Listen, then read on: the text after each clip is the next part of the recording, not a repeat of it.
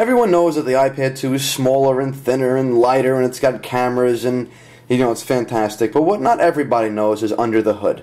We've got a dual-core processor and improved graphics processor in here. What this has done is really caught the attention of the gaming industry. One of a couple of games you can see. Oh, this one takes a little bit long to load because it's so processor intensive. But it's Iron Man 2. The graphics are absolutely amazing. Give you a minute to see what they look like. But the point of the games I'm going to show you is that they use virtual joysticks. Virtual joysticks are really not that cool. They serve their purpose in the game, but they're a little hard to manage at times, especially games that require more than one. Here's the idea.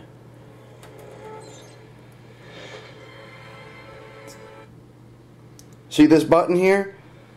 I touch this, and I can run around. Okay? Doesn't matter how far off I get, though. It's real easy to keep sliding on the glass. It's a real problem.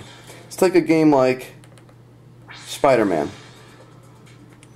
Again, virtual joystick. With this one, I can even go too far away, and it'll lose the sense of me touching it. And as you're running and you're holding and you're finger sliding, that's easy to happen. So, what's the solution? Well, the Fling. TenOne Design is the company. They make the Fling joystick.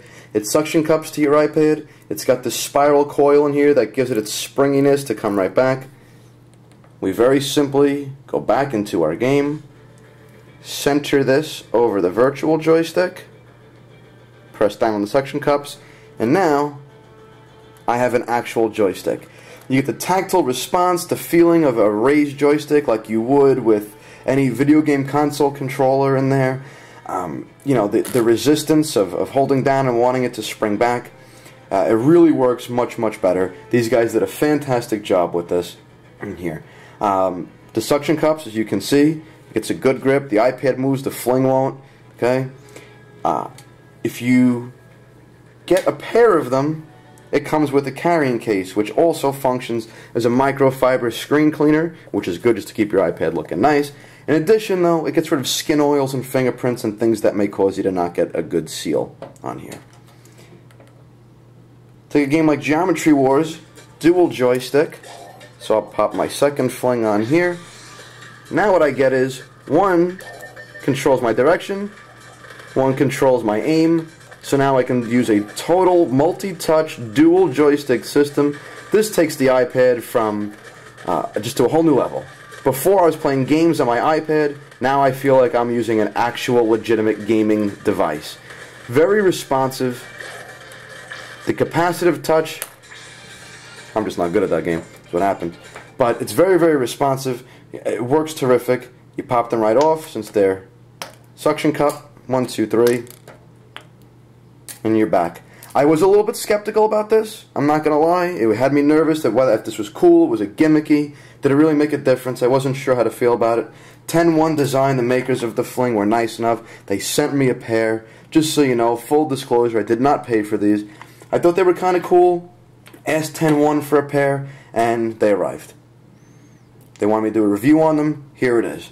So you take a skeptic like me, thought it would be cool, gimmicky. Is it worth it? 20 bucks for one and 30 bucks for two? I don't really know.